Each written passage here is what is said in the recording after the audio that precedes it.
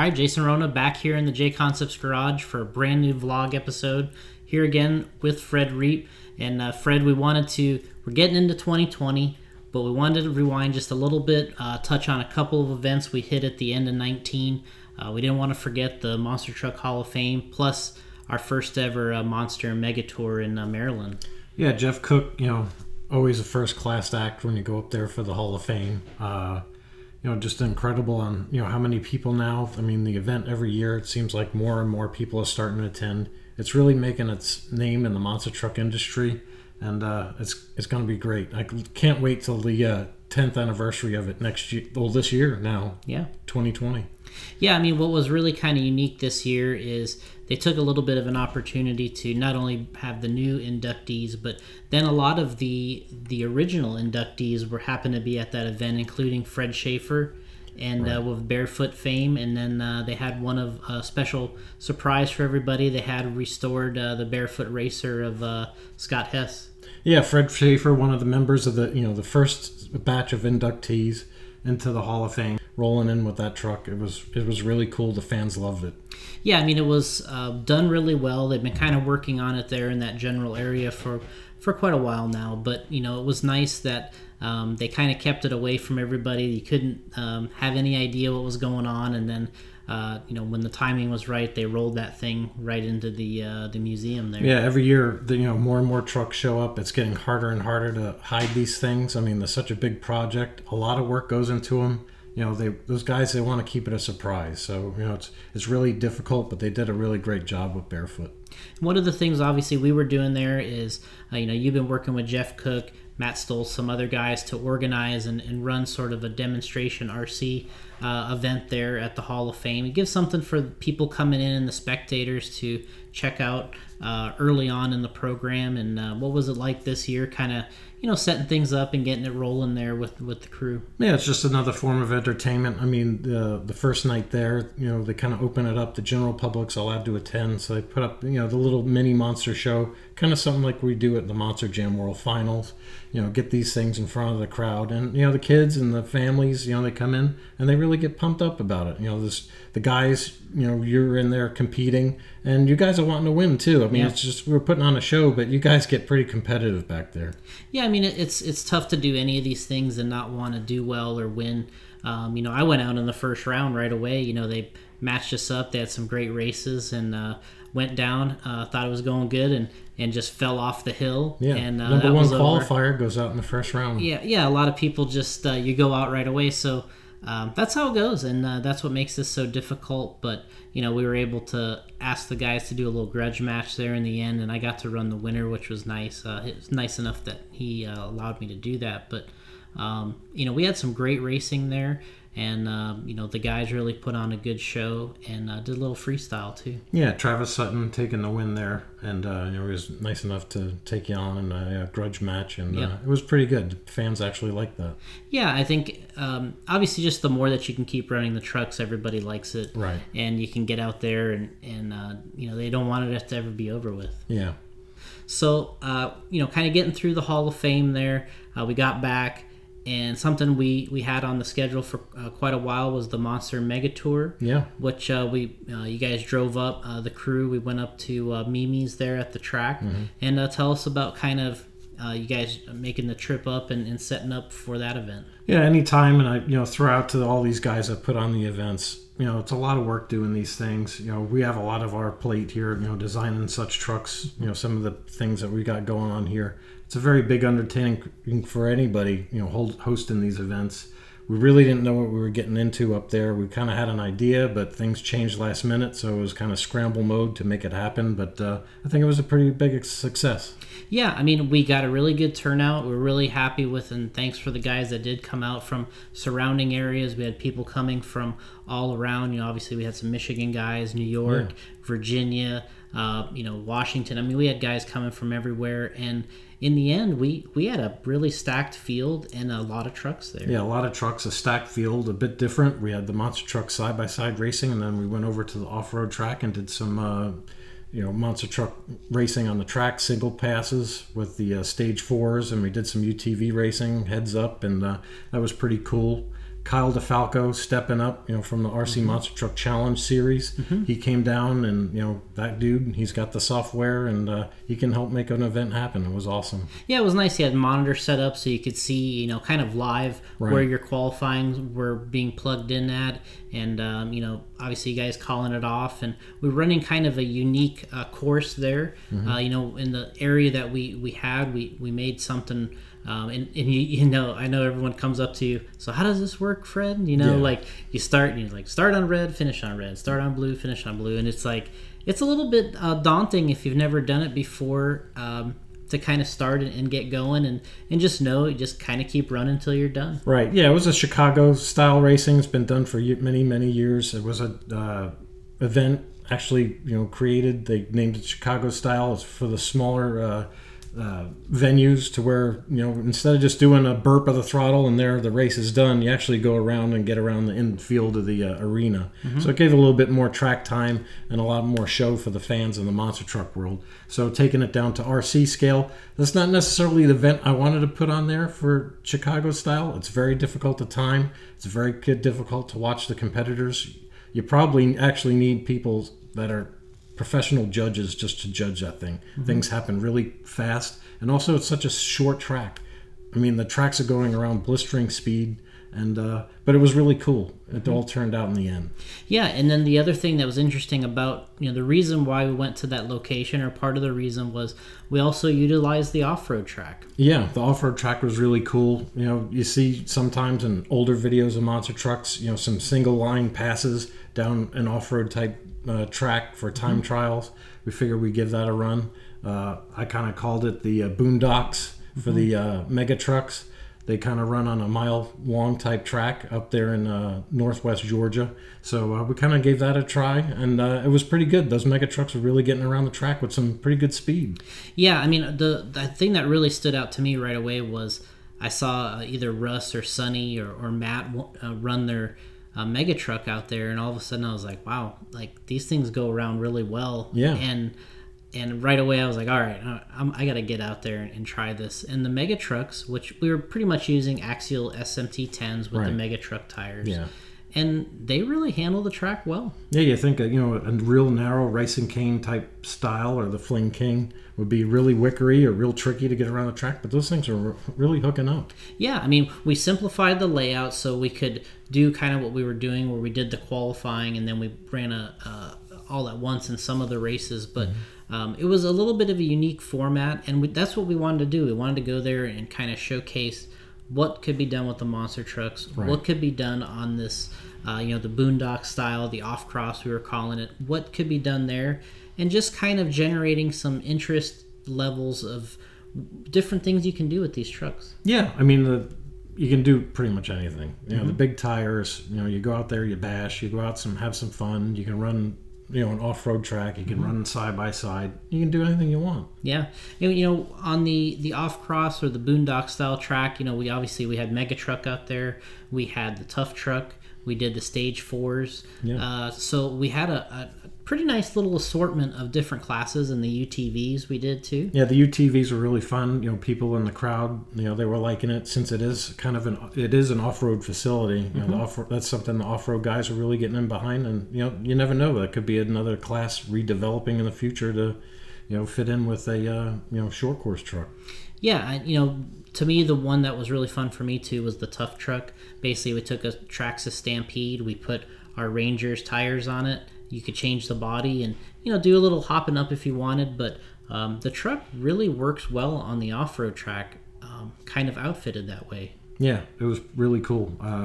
A two-wheel drive platform, and it was still hooking up on that clay. And it's inexpensive. Those Stampedes, which you can get in many different configurations from Traxxas, from the Stampedes to the Craniacs and the Bigfoot trucks, and they're all practically the same Stampede, but you can use any of those and run like a tough truck. Yeah, it's a terrific entry-level platform. If you want to get interested in this, you're not dropping the big bucks on some of these rides. You can get in with that and have just as much fun. Kind of going back to the race itself and the monster truck side of things, we kind of quietly also debuted some new things there. We had so much going on before and during, but we we wanted to bring some new things to the event also, and one of them here is we have this new 93 Ford body, which is not released yet, but we brought this to the event, and Right. this is something we wanted to make for the race trucks. We already had it for the 10.5-inch wheelbase, and now we got it here for the 13-inch, anywhere from 12.5 to 13-inch wheelbase. Right. And and we equipped it with a visor and the racer back because that's how they were using them back then. Yeah, you got to have it. So kind of getting this body out there. I put that on my cube truck, but I was really happy with the way this paint turned out. Dark Side was the one that painted it, but we got some custom decals and stuff on this thing to make it look like the legit truck from the 90s. But a lot of interest, I think, in this body for the race guys. Yeah, the race guys, we're in that kind of realm now. We kind of have the new norm of a retro size body and then these race truck bodies, which is fine. But yeah, it's really cool. We're starting to fill in those gaps now for the race trucks, and the guys are loving it. Yeah, and you can see obviously we got two trucks here side by side. We got the truck I ran in the Stage 2 class. It's primarily a Clod Buster type truck. That stock wheelbase, right? And then we got the more of the racing style Pro Mod or the Sport Mod truck, which is a little longer wheelbase and kind of requires a different size scale body. Yeah, different size, different scale. Just you got to make the body fit the truck. Some of them kind of look a little goofy with the shorter wheelbase on it, but yeah, you make them work and they look good. So the other thing we brought, and we had a nice field of the Stage 2 trucks. My Bigfoot 4 truck here, but we also brought a whole new chassis set up on one of the other trucks I was driving. First time we ever drove it. Right. We got it together, brought it to the event, and we're calling this the regulator chassis setup for the Clod Buster here. And you were working on this quite a bit before we got out. Yeah, it was kind of on my plate when right before the event, we were kind of putting the event a little bit on the back burner, trying to thrash out this brand new chassis setup and steering system that we have in it. But I think it turned out great. It's kind of the best of both worlds in my eyes, because now in some of these retros and monster trucks, it's real hard to access the controls, your speed control, your receiver, the battery. This one here, I kind of wanted to lay it out in more of a touring car type fashion, but yet still maintain the right geometry that the truck needs.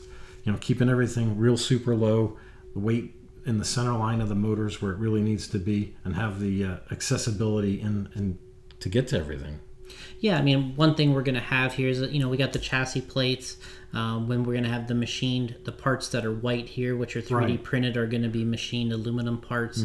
So they're all going to be, really nice finish, really durable, high quality parts. And then down below where we're mounting the electrical is another plate. But then we have a actual cradle that bolts the whole chassis together, and we have a space there which we're going to be able to put depending on your rules or how you want the truck to handle, a nice weight in there, right? Yeah, I mean, just looking at the truck here, you don't even know that there's something really magical going on under that cradle. So it's really cool. Yeah, it's a drop-in weight. Up to a pound of weight can be added.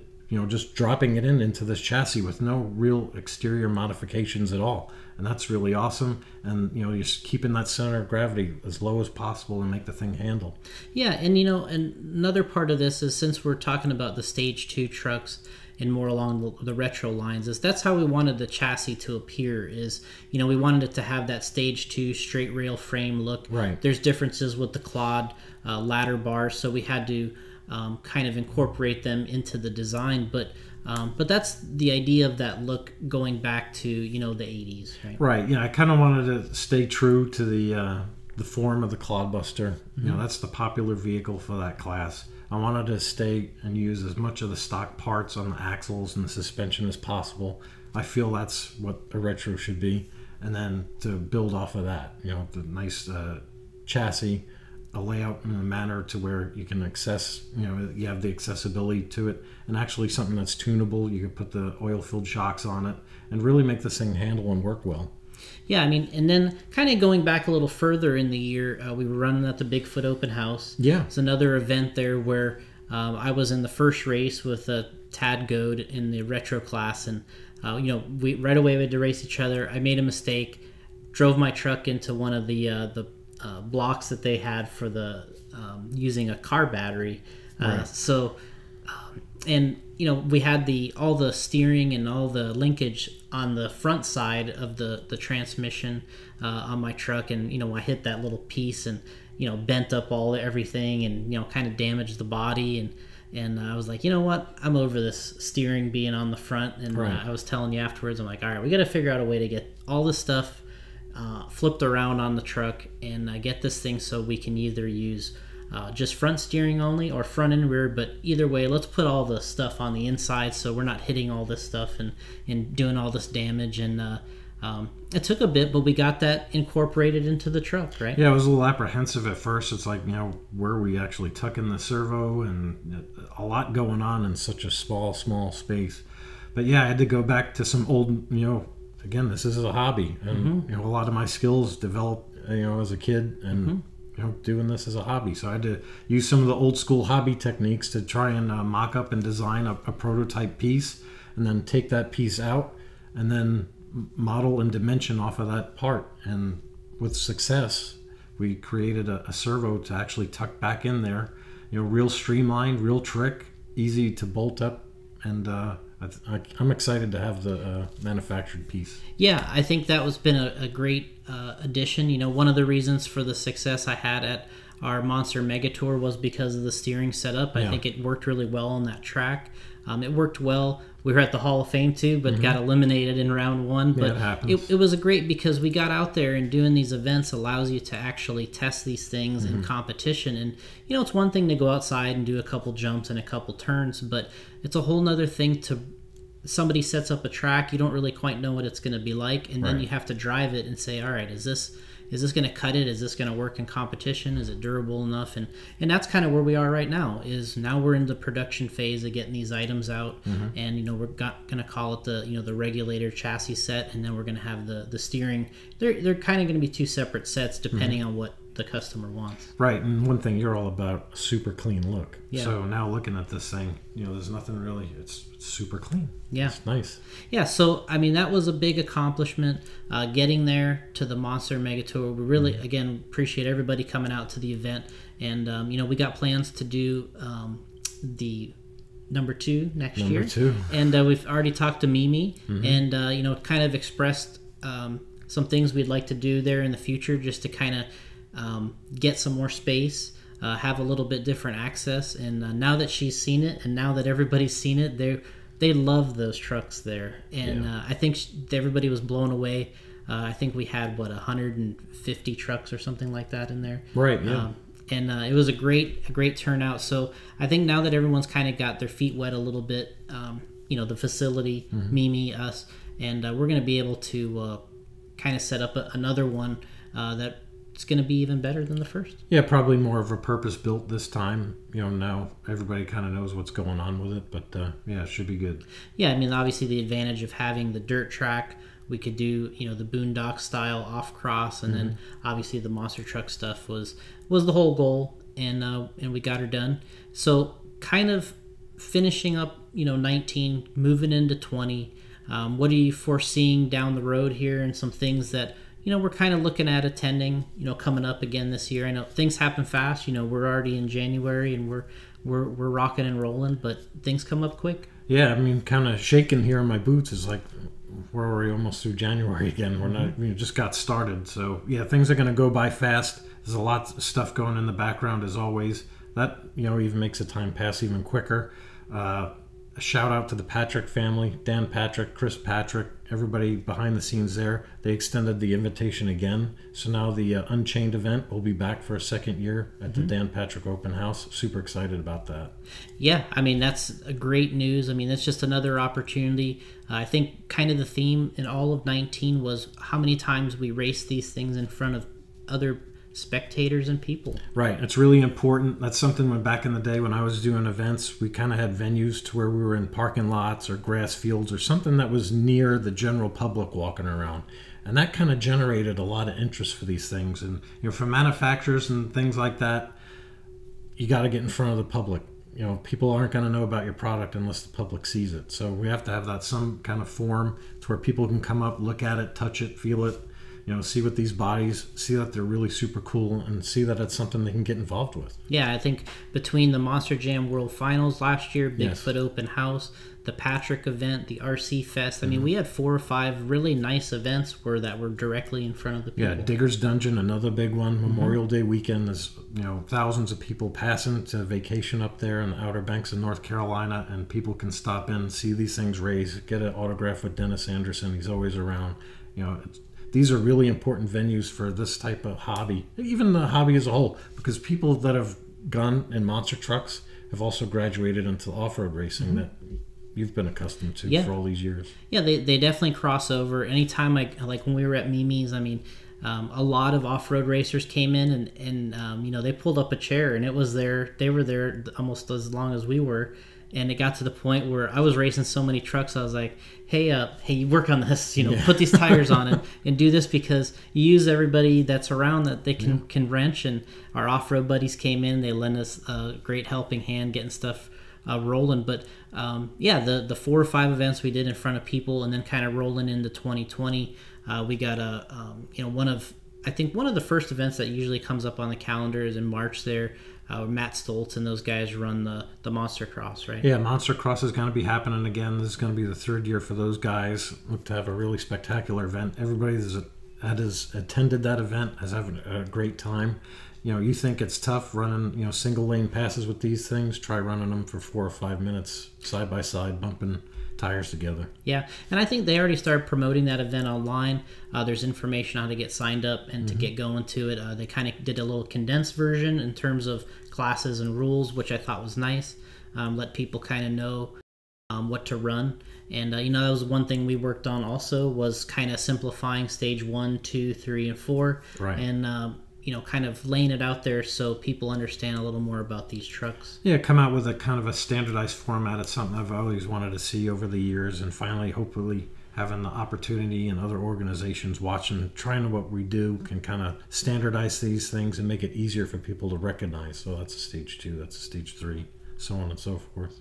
And, kind of in that tone, a lot of people ask us, hey, do you know when the Axial SMT-10's coming back out? Right. They just relaunched that truck, which is big for our segment here because it's a great starter build truck, right? Yeah, great starter build truck. You want the look of a real type monster truck with a tubular chassis, kind of the scale type look that we're looking for. We're running them and racing them, and they're a proven platform. Yeah. And utilize some of our stuff on it, and you have a winning machine. Yeah, I mean, you got so the trucks that are kind of out there to look for is like the Clod Buster, the Axial SMT-10. These things are basically starter trucks, depending on what class you want to run, and then from there you can modify them off into many different directions. Right, the Stampede, a couple of different things that you can do with that thing. The Slash 4x4, we've done the conversion for that thing. That's, a spectacular piece when you get to racing that. And, there's many different things you can do with that. The monster trucks, the UTVs, you can make it a mega truck. So a lot of things you could do with just one machine.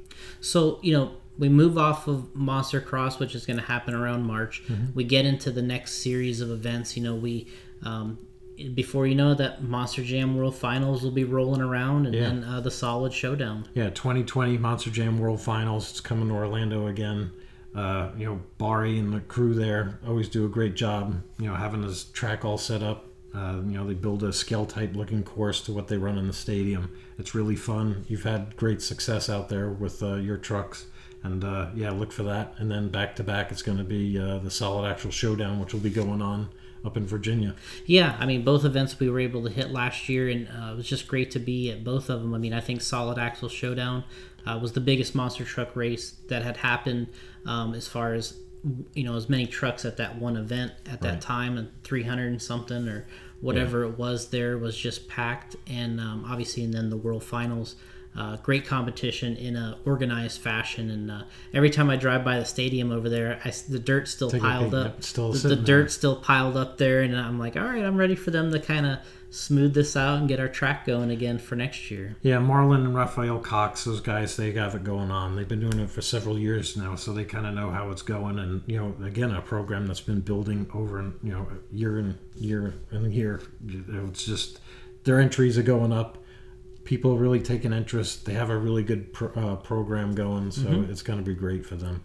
And then, we kind of move, into some of the other events. Obviously up there, the RC Monster Truck Challenge World Final, guys. Yeah, that's later on in the year. I'm sure we'll be getting and talking about the DeFalco brothers again. But those guys got it going on. Kyle DeFalco, he's already signed on for the next year with Mimi and our monster truck event up there in Maryland. So it's going to be another good, organized event.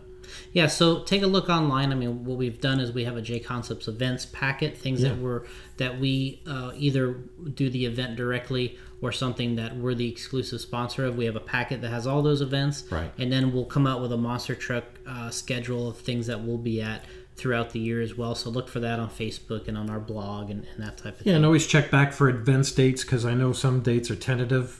Some things are still being planned out through the year. We kind of have them locked in on where we think they're going to be. So always check back to reconfirm on event dates, because sometimes they do change a little bit. Good. All right, Fred. Well, anything else you want to tell everybody to look out for in 2020, or are we just rocking and rolling and see the best we can do here? Yeah, look out for this guy at the Monster Jam World Finals here in Orlando. He took it home last year. He's gunning for it again. I'm sure he'll be piloting Gravedigger to another victory, but we'll see. Yeah, we'll see. I'll be in the pits working on it. Yep. All right, guys. Well, thanks for joining us here again on the vlog. And obviously, if there's any questions, comments, throw them down there below.